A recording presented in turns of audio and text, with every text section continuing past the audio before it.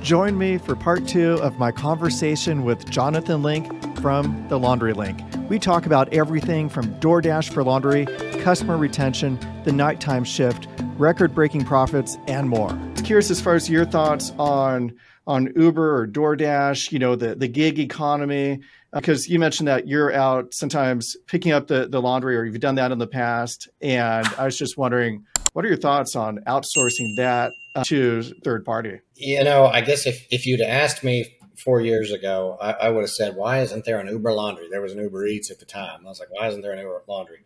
But now that I've actually done it myself and had drivers going out there for the past couple of years now, I'm not a big fan. I just don't think there's any way that you can control the quality. They always say we have the companies that offer those services say we have the parameters in place to make sure that you aren't going to have to worry about those things. And there's too many variables. You also don't get that personal interaction.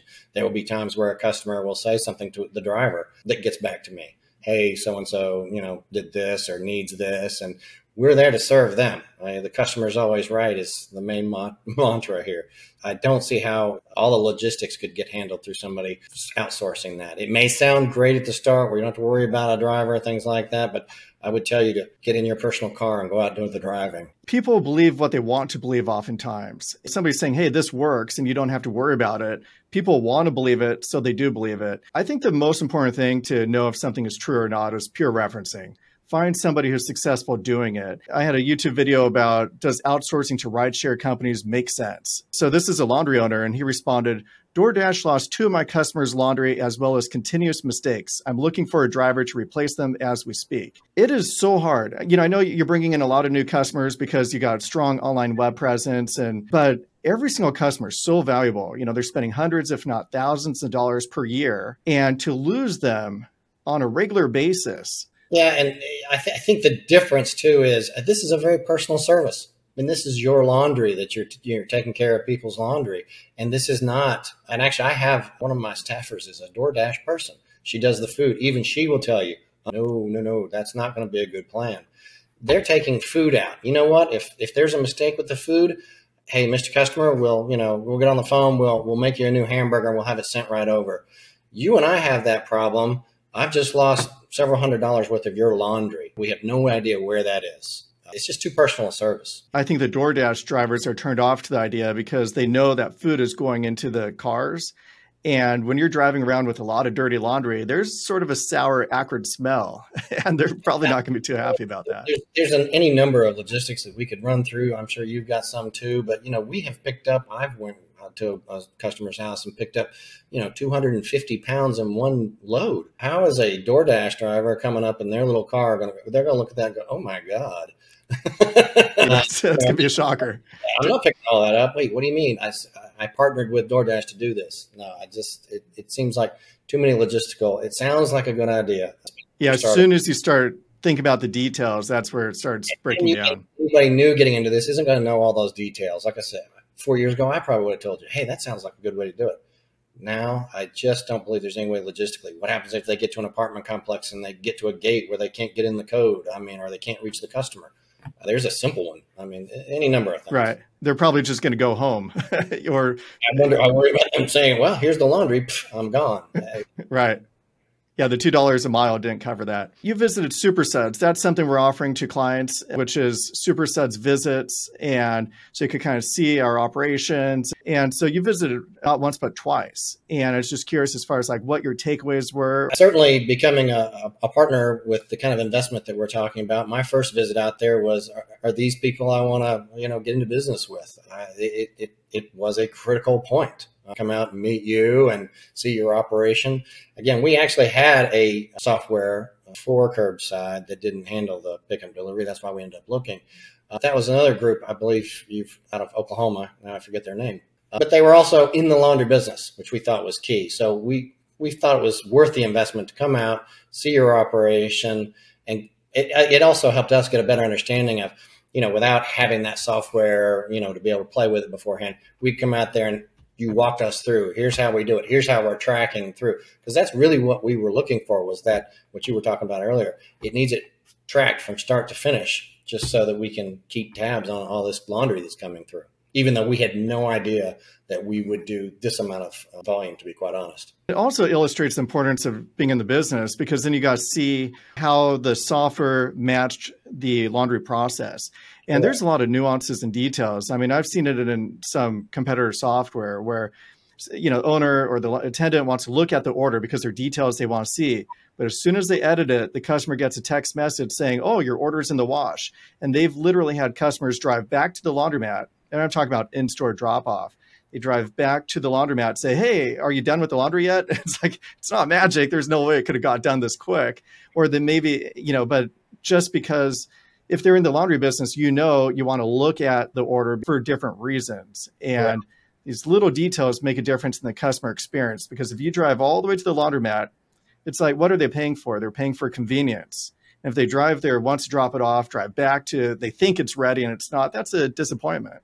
Yes. And there's a lot of those little details that make all the difference. I remember there's one time you had some staffing issues and we had to turn off the pickup and delivery. So we turned that button off on your website. I was trying to black that out. Yes, I do remember that. Yeah, sorry about that. And then once you're ready and things got back to where they're supposed to be, we send out a mass text message out to your clients, because it comes down to your reputation and communication. And so when you're ready, you had the right team in place. We said, hey, we're back ready for pickup and deliveries, and it didn't even skip a beat. To our earlier conversation here, that's what it was all about. We didn't want to disappoint the customers. We thought it was better to hold on. Let's just take a step here.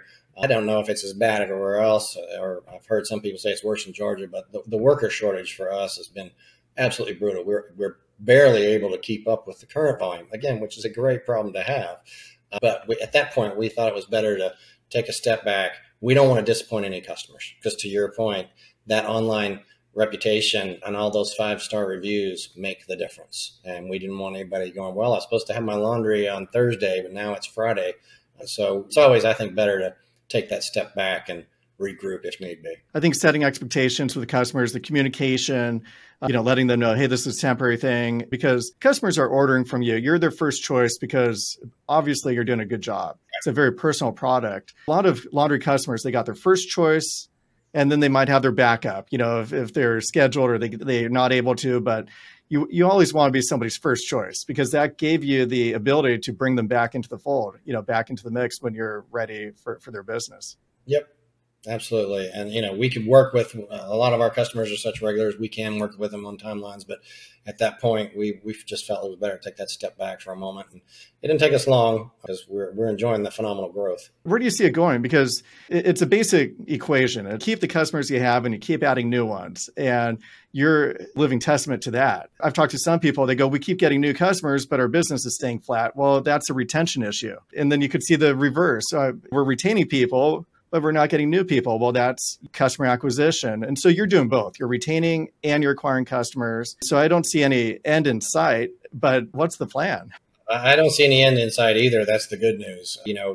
We've got the website that you all take care of, that's search engine optimized. So that's taking care of that part. And then quality and meeting those customers' expectations is keeping the customers that we have already. But honestly, I don't see an end in sight. We cover a lot larger area of Atlanta than most. I don't think the Atlanta market has even been scratched yet as far as the wash and fold pickup and delivery. I hear that over and over from our clients, and we feel the same way. No matter how much business we're doing as individual laundromats, I hear it all the time, like we're just scratching the surface. It's really going to come down for us. It's going to be handling the labor part of it. I just need to get more people. Our next goal probably would be much like your story is going to the overnight crew.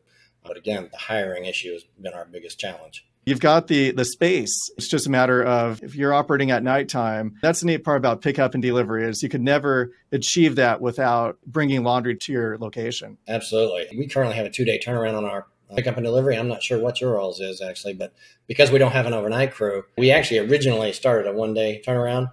We had to move to a 2-day just because A, the sheer volume, and B, the driver getting back later. So we don't have that ability. So we moved it to 2 days, which hasn't, I don't think it's cost us a lot of business. Again, we've set that expectation with the customers. Your software has said you want to do a Wednesday, you're going to be a Friday delivery. It's all about expectations. And And just kind of wrap things up, what you would say to somebody who's considering getting into pickup and delivery. The service side of this industry is where it's all going. People don't want to do their own laundry, which works out well for those of us. If you're considering getting in pickup and delivery, I would say, don't dive into the deep end with the van and the wrapping and everything that we talked about. You can start off somewhat slow. Even if you were to, and I highly recommend the software, because trying to do it on the whiteboard was a nightmare. You can do things with your all software, for instance. You could limit the mileage. There's several things you could do to make sure that you don't get buried over in the laundry. But the main thing I would say is get ready for the explosion in your business. Getting ahead of the 8-ball from a hiring perspective is, I think, probably the biggest challenge. And I have no doubt going to the pickup and delivery model is going to, blow open your wash and fold business. We're at the point now where it's like, if you're open up a pizza shop, you've got to do delivery. I mean, it's going to be challenging serving pizza and competing when other places are meeting the customers at their home. The other challenge is a driver will walk in the door and say, well, I just picked up 250 pounds from one customer, which is great news. It's going to break your back if you don't have the labor there to take care of it, of course. Yeah. So you want to make sure you're properly staffed and always be hiring, make sure you've got the right team. Just want to thank Jonathon Link for being on the podcast. Just tremendous growth over the years. And it's neat to see the wash and fold and pickup and delivery growing and continuing to. You've got the opportunity for overnight wash and fold processing. And I'm just curious, going back to the very beginning, just kind of wrap things up. How long did it take to really get going once you got the Curbside Laundry's wash and fold solution? Once we got the curbside, it really revolutionized what we were doing. I was doing a whiteboard and people were calling in. Now we've got it where it's just a click-through process for customers creating their account online, which you all have improved immensely since that originally came out. But it's made it so easy for a customer. We saw results almost immediately. That's why I highly recommend hire. Oh, wise words. So yeah, thanks again for being on the podcast and looking forward to your continued growth. Yep. Thanks, Matt. If you'd like to learn more about the Curbside Laundry's pickup and delivery solution that helped Jonathon Link, go to curbsidelaundries.com and schedule a demo.